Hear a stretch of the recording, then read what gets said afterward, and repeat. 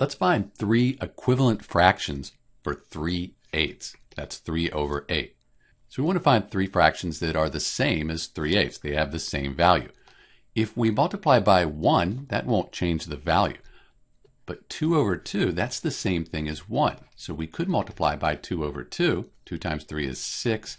2 times 8 is 16. That's an equivalent fraction for 3/8. These are equivalent. If you divide 3 by 8, 6 by 16, you'll get the same decimal. It's 0.375. We could do the same for 3 over 3. 3 times 8 is 24. That's another equivalent fraction.